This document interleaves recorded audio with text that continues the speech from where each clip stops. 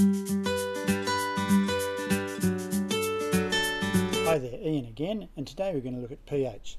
First thing I'm going to do is put some pH reagent drops. This is what we use to test the pH of water into 2 glasses. There's 4 in there, 2, 3, 4 in there, and as you can see the water in the glass is quite acidic as we've started. Now I'm going to pour in some water with my trusty system here from the UltraStream. Here we go.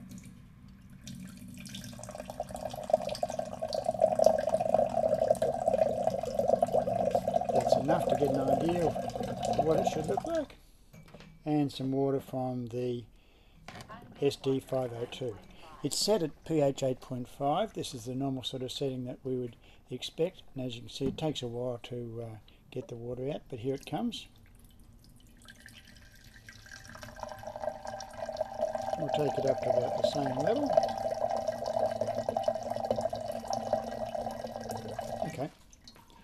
Now I'm going to give it a bit of stir to make sure it's not particularly different. You can probably hear the water coming out of the Kangen there. That's our bucket down below to collect the acid water.